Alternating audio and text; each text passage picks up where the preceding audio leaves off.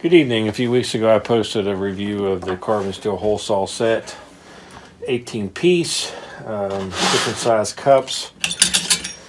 Somebody had a question whether you could use these to cut holes in plastic.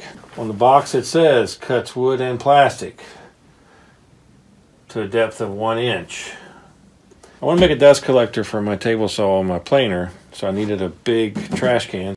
This is a trash can that was left at our house by the previous owner. It was here when we bought it. We don't use it, and I thought I'd make it the bin for my dust collector. So I got my shop vac hose. I want to cut a hole right in the side. Shop vac motor is mounted on top.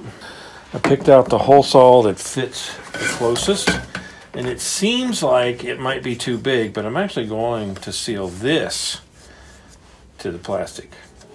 So I want that to be a tight fit.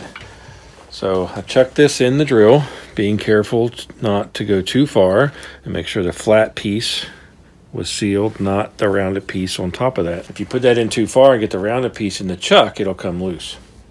So let's see how it works.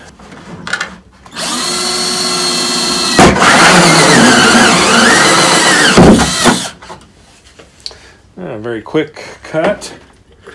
I'll take out the waste cut and let's take a look at it. Typically you have to screw these off the end. That looks a little messy, but that isn't the piece that I was wanting. So there's the hole. There is some burrs on this around that, which doesn't necessarily surprise me. I'll just take a knife and scrape those. It's not that unusual for a hole cut in plastic to need deburred. Take the shop vac hose and push in here. Now it looks like it's not going to fit, but it's going to be a pressure fit, which is exactly what I want. And there.